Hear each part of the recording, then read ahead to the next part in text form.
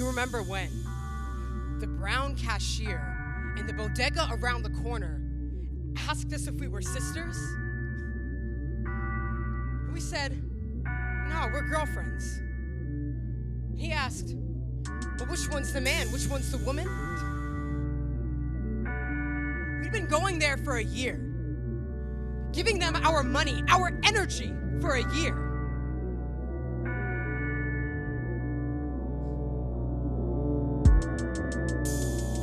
Do you remember when I told you the brown guy in the halal truck asked me if you and I sleep in the same bed? We used to smile and wave at him almost every day on our way to work. We don't smile and wave at anyone anymore.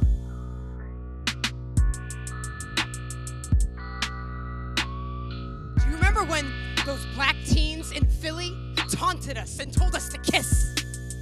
We were just walking down the street happy, holding hands. I'm uncomfortable holding your hand everywhere we go. Do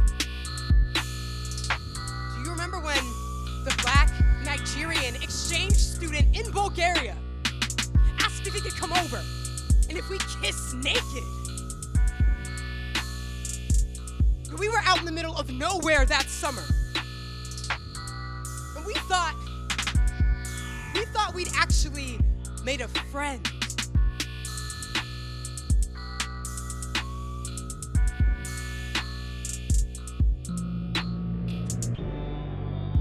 We remember the black woman on the Q train who crossed herself whenever she made eye contact with us.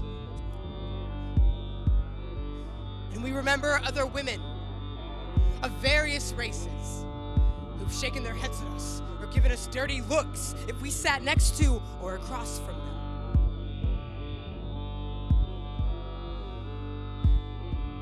And we remember many men, and we hate to say it, but mostly black and brown men on the train and on the street who undress us with their eyes and fuck us with their words, all while we hope it doesn't turn physical.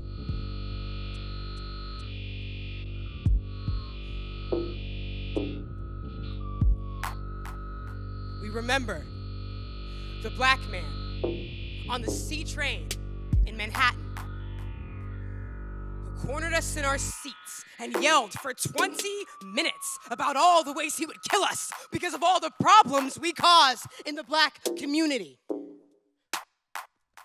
Our hearts still race whenever we think about getting on a train.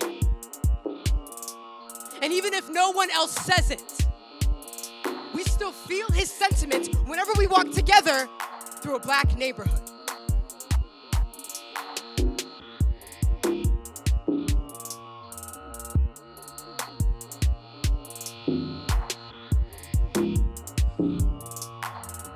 We remember the black man in Crown Heights who saw us sitting on a bench, made his hand into a gun, pointed at Nia's head, and shot twice. We wondered what might have happened if he'd had a real one.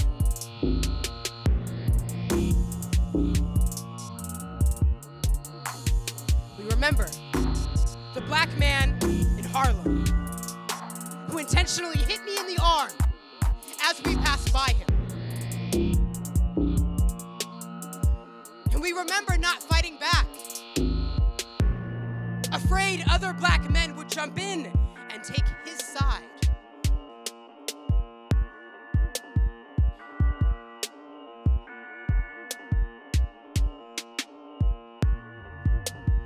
We feel like white Republicans when we walk past black men.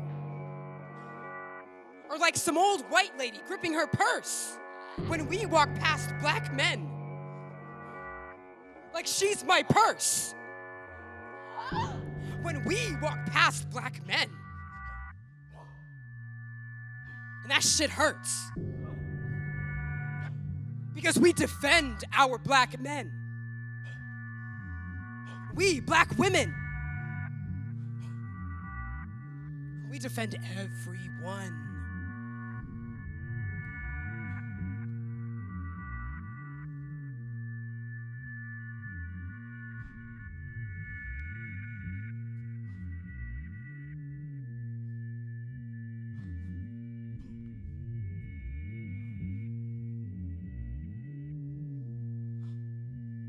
I had a professor who told me that once you come out and stay out, you'll be coming out again every day, every time you meet someone new, every time someone new sees you. So we're black lesbians who keep coming out of the closet, only to be confined to our bedroom. Because that's all people seem to see when they look at us. Everyone's eyes ask, how dare you two black women be happy? How dare you two black women be happy on your own? How dare you two black women be happy together? How dare you two black women be happy without us?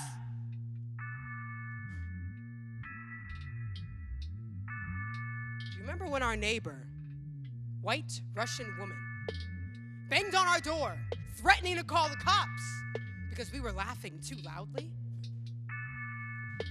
You know, our non-black neighbor down the hall had a dog that barked all day and all night and was barking at the time.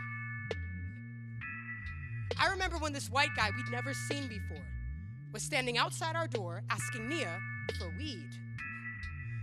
He said he could smell it coming from our apartment. But the only thing she burned that day was sage. And lately we've been around a lot of white women performing at women's festivals. Some of them ask us questions like, is this real? And does this actually happen to you? And what's worse, being black or being a lesbian? This white woman told Nia she reminded her of her best friend, who's black, because they have the same lips. And they keep blaming Trump for all of our problems, as if ours just started 3 years ago, as if they might end next year, as if they'll actually end ever, as if they'll ever just magically fade into some distant memory.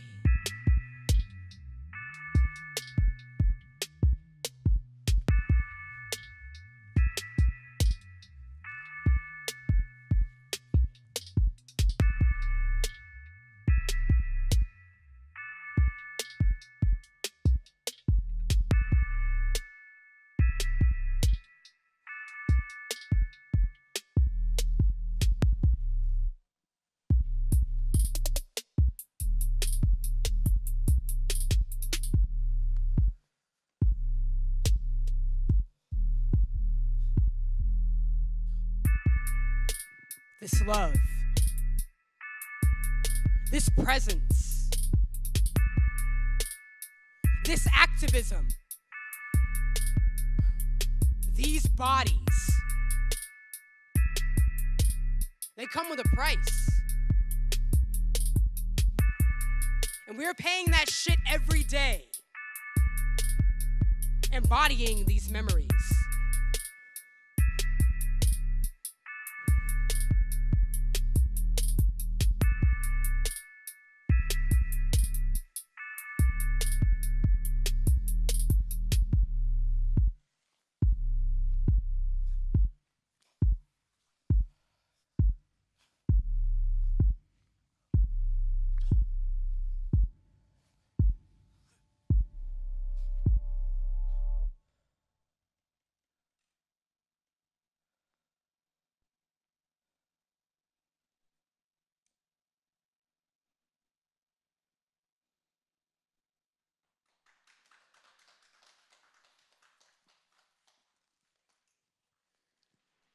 Hello, so we're Nia. Oh, we should bow first. Hi, so we're Nia Ness. We are based in Rosendale, New York, upstate, about 2 hours. And all of our work is about our love, our lives as an out Black lesbian couple. Everything that we experienced based on that. In all of our work, the process, it starts off as a conversation. So we're at home in our room, and something happened, traumatic usually, and we're talking about it, and it happens again, and it happens again, and it happens again in different settings, but always the same kind of theme. And we're like, okay, we need to do something about this. So we decide on a theme, and then we separate. So Ness will go and write and start researching. I'll go research movement and stuff like that. Then we have something tangible. We come back together, and we bring it together. Then we say, like, yes, that works, no, it doesn't work, tweaking and whatnot. Then we separate again. And then we come back until we have something solidified. And then, so the music you heard was created by our friend, Garrett Miller. He creates all original music for our work. We're really blessed to have that. So after we have something tangible, we send it over to him, or we'll talk to him, and then he'll go and work his magic behind the scenes. And then he'll send it over to us. We'll say, yes, that works, yes, it doesn't. Go back and forth in that kind of conversation as well. And then we end up creating something like the work you saw today.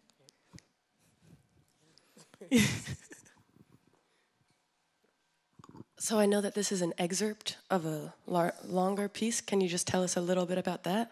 Sure. Yeah, so the longer piece is Home. It's a 60-minute piece. This is a 10-minute excerpt that opens the entire piece. It's called No Place.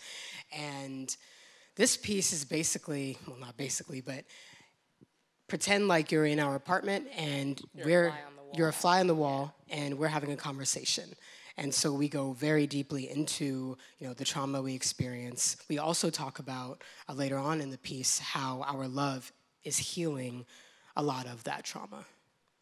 And what's so difficult about performing this work is because it is so personal, and it's so honest, and it's so vulnerable. And these conversations we have when we're alone together. So taking these personal conversations and putting it out here for all y'all to see is very terrifying, but we know it's necessary because a lot of people in the queer community, the Black community, the POC community, we're all going through something similar in our own ways. So we realize it's really important to share these kind of conversations. Beautiful. Thank you so much for being here.